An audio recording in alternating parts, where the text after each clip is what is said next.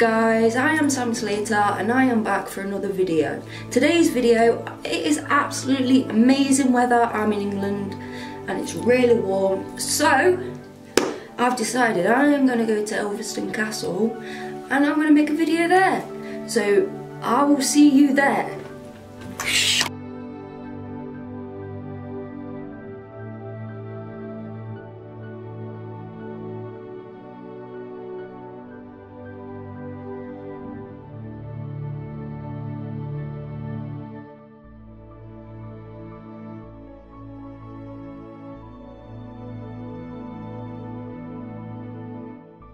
Elvaston Castle was built in 1836. It is a stately home in Elvaston, which is in Derbyshire, England. The Gothic style castle was designed for the 3rd Earl of Harrington in the early 19th century. Although White himself did not live to see his designs carried out, the 3rd Earl also wanted to see a new landscape garden to go with his rebuilt castle and offered the commission to a famous landscape gardener, Lancelot Brown.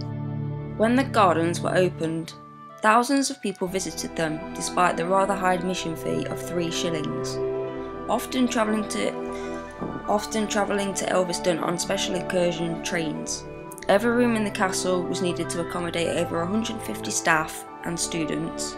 The cellar was used as an air raid shelter, and the Hall of Fair Star became a lecture room and common room.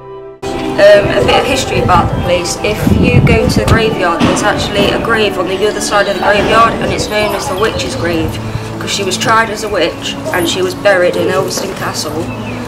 But when you are seen as a witch, you're not allowed to live, so they'd like either drown you or they would burn you. So not a good time for a witch.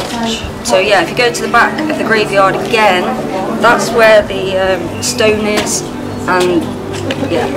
World War II, this castle was used as a teacher training for the women who didn't go to war, and they were taught education, and they were also taught medical care. Is that rubbish? So this building is actually grade 2 listed, which means they can't knock it down and they can't make any major differences like building wise and stuff from windows. But it is still open, as you can see, and I love it here. It's amazing. I love it.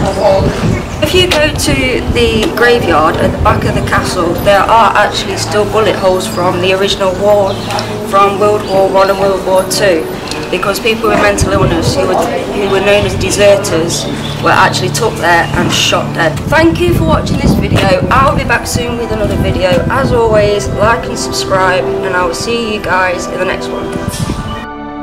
Thanks ever so much for watching this video, guys.